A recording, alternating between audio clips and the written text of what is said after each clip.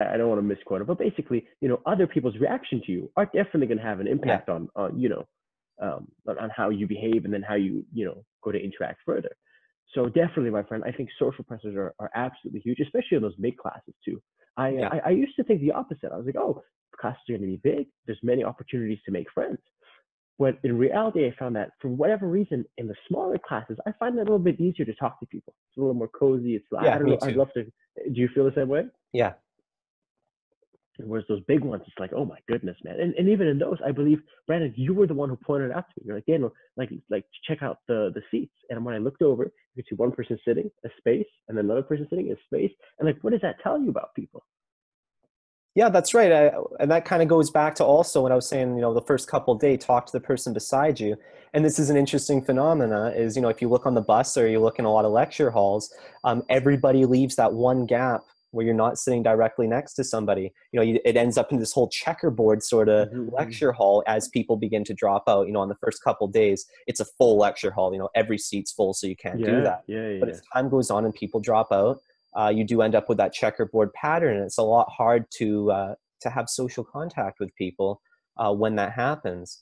And I've heard mixed things. Some people prefer to be left alone, and some wish somebody would sit down beside them and start a conversation. Mm. But if everybody's sitting there wishing somebody would sit down and start a conversation, then nobody's actually starting the conversation. And I You're right, know man. I, You're for right. one, is someone that am sitting there hoping someone will sit down beside Mm. me and start a conversation, where I feel like you're more the person that will be the one to sit down beside them and start the conversation. It goes both ways. It goes both Yeah. ways. No, for sure, Yeah. man. So if For you're sure. ever, if you see somebody, whether for friends or, a romantic interest, if that's what you're looking for, I would definitely recommend taking that leap. I mean, you can sit down beside them and, that's just the start, maybe take it step by step, make it your goal to at least just sit down beside somebody. You don't need to start a conversation right away, but, baby steps build up and eventually, it'll pay off. And then how awesome is it, man? After that first day, you exchange names, you get to know them. Now you have a friend Yeah. who you can regularly talk to. Well, yeah, we've got our friend group almost took up a whole row this year in the lecture Uh-huh. hall. 14 or so people that Yeah. each other, and we went out to do that escape room, and it's made the university experience much better, in my opinion. First year in the first semester, I was pretty much one of those doing it alone sort of thing, and where I was still enjoying the course and the content. I have to admit, second year when I had a whole bunch more friends, I just got so much more out of the university experience. Study groups became a thing and were incredibly useful. Things to do on the weekend, birthday parties, and even people to vent to a shoulder to lean on, because we're all in it together. And it's not an easy experience. And I would definitely recommend, as part of your foundation, um, whether you have it yet or not, going into university or during university, is to have that social outlet, that support group is a huge one. Maybe you rely on your family at first, but definitely make it a priority or an intention to discover a group of like-minded individuals and friends at university. And it can be, I know it is difficult. It can be difficult for some people, depending on your circumstance, depending on certain environmental or certain other factors going on. Even if you're living on campus or away from campus, all that can influence how easy it is to meet friends. And I, unfortunately, it breaks my heart every time I see, some of these anonymous posts on the UVic page, a lot of people who are in their fourth year and are still struggling to fit in and find Hmm. that group. And that can be a tough thing. And, oftentimes the university, their response is, join a club, join this, join that. But, if you have a social anxiety, that also does make it very difficult for people to get out there. That's always the biggest advice you hear is you just need to be out there, you need to be more open and out there. And yeah, it's definitely cliche, makes sense, but it's not the whole picture. You need more than that. You need more than just be out there or be open. Whether that means going to see a counselor, because there's a lot of counseling services on campus, or even doing some independent research. Get a book, check out YouTube, check out your channel, Thank you, and brother. and um, for some tools to meet people. For mine, when I first joined the university, I joined the meditation club, and that was a great outlet to meet people. And it didn't require a massive time sink or anything. It was just a simple meeting. For me, it was Thursday, but it was Monday and Thursday that I would go to that for 45 minutes and, meet some really similar people. I think that's the key thing as well, is when you do join up with something, try and find something with individuals that are like-minded to you, and that'll make the finding the friend process so much easier and better. It's almost like you'll be a sponge and you'll just absorb like-minded people to you.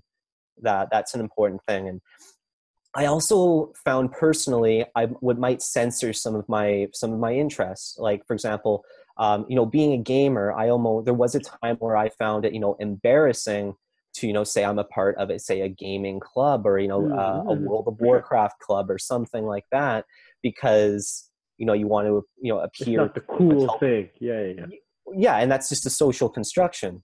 So don't be afraid of your interests. Don't be afraid of who you are.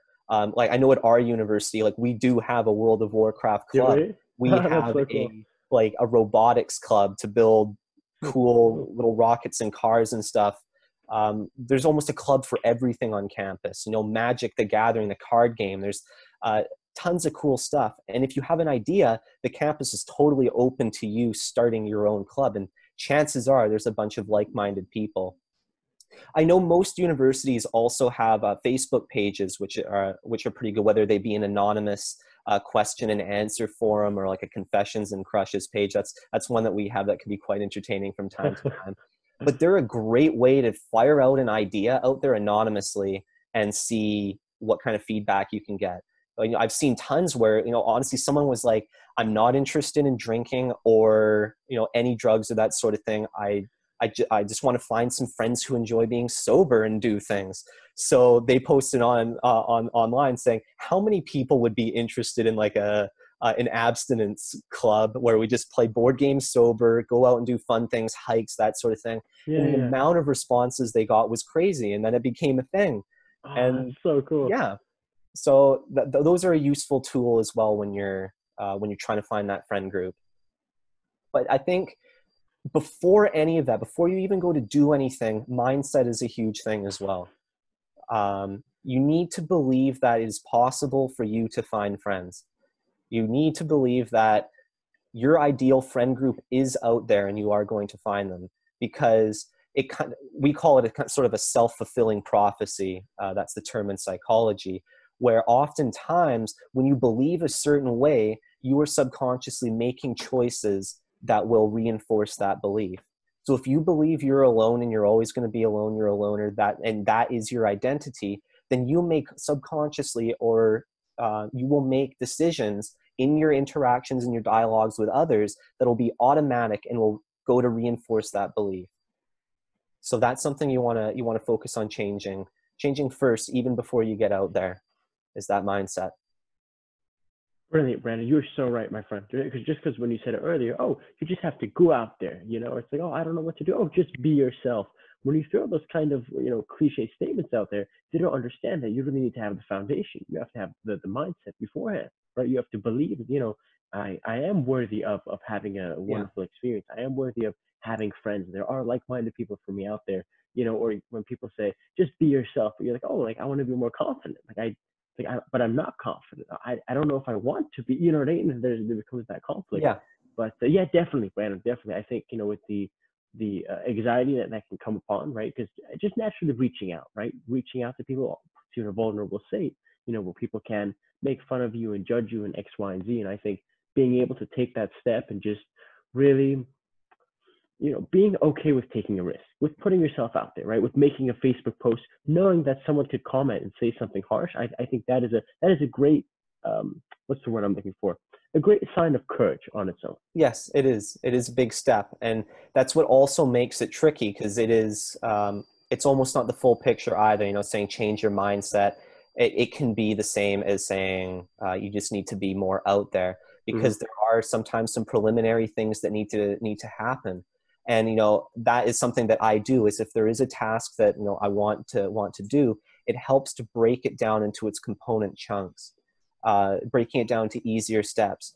You know, if posting on a website is too big of a chunk and there's too much anxiety around that, there are definitely simpler steps that we can take. Now, as far as mindset goes, that's actually where a lot of my research is going to go once I've graduated and do a graduate program. I am planning on looking at, you know, what is the most efficient and effective way to change those thought patterns, that lens of which you view the world, without it being so much of like you're butting heads with yourself. So instead of it's, you know, you kind of working against yourself and your mind's pushing back until finally there you are, how can you make it so it's you working with you to create those beliefs that will support you and aid you?